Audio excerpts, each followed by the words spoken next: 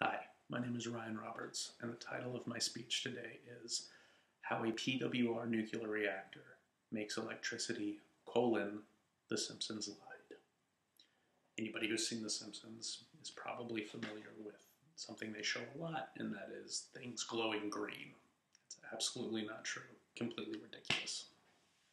It's actually blue. I have a picture of it right here. That is fuel assemblies inside of a reactor. What you're seeing there is called shrink-off radiation. And it's what happens when the radiation moves through water, in this case, faster than light can travel through water, and it causes it to glow. Very dangerous. Let me check my notes. History. I used to work at Comanche Peak for about 5 years. I did a lot of jobs out there. Everything from janitorial all the way up to my last time there. I helped take the reactor apart for refueling. So spent a lot of time there. I've got the opportunity to talk to operators and radiation protection, learn a lot just about how everything works.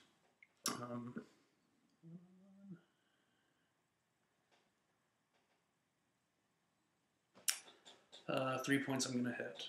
Number one, all thermal power plants are pretty similar. The main thing that changes from type to type is the fuel source that heats the water, right? So a thermal power plant uses a source to heat water, turn that water into steam, use that steam to turn a turbine, which generates electricity. The only thing that really changes from plant to plant is your fuel source to heat that water. So in a coal plant, they burn coal, heat the water, great. Natural gas, use natural gas, heat the water, make steam. In a nuclear reactor, they use uranium-234. Small little pellets in these very big fuel assemblies.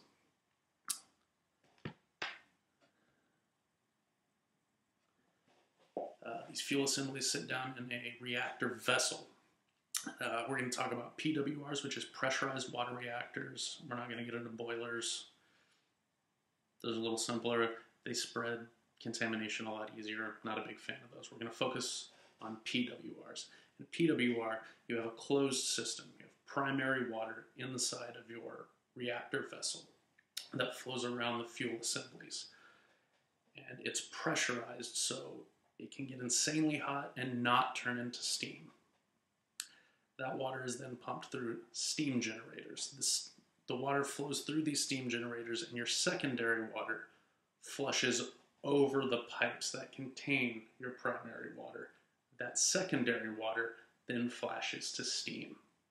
So it's never coming in contact with any contamination or radiated material or anything like that. That steam is then travels to your turbine generator. And there, the steam blows by the turbine, spins it. That spinning produces the electricity.